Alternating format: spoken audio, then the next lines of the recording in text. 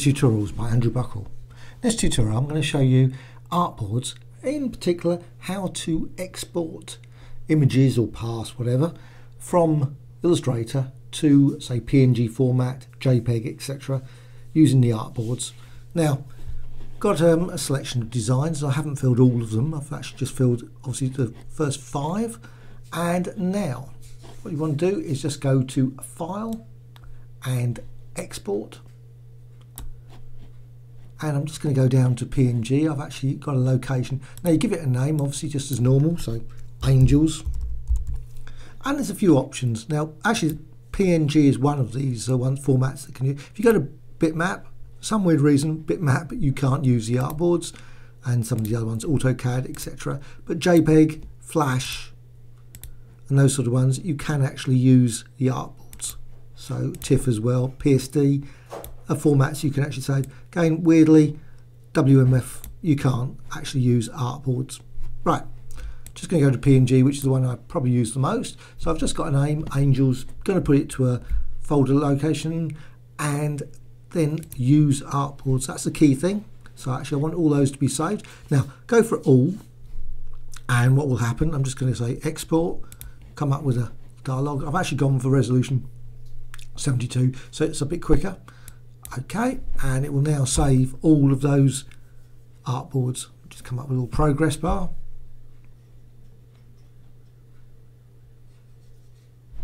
And just going to now go to the Finder, and you will see the files. Even the empty pages are there, PNG ones. So you've got empty one, and you've got the PNG files all been saved. They're just standard raster format files. I'm just going to delete those. Right, so move to trash, go back to Illustrator now. There's other options. You can actually go to export, file export again, and say you only want those 5. Use artboards, and you can actually set a range up. And you can do obviously a slightly more sort of, so you can actually say 1 to 3. You can put commas in between them, 1 to 3, and 4 and 5. Well, I don't want 4, so I leave 4 off. I can actually, but you can put, like say, commas, so it's 1, 2, 3 if you want all of them. Of course, not much use, but say you just want 1 to 3 and you want number 5, then you can export and it'll come up again. So obviously 4 shouldn't be generated. I'm just going to go, once it's finished, just to the Finder, and there you've got sort of thing.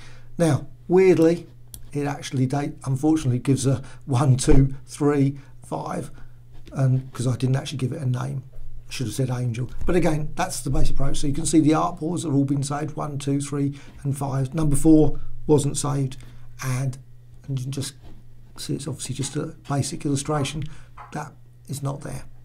Anyway, hope you found this of interest.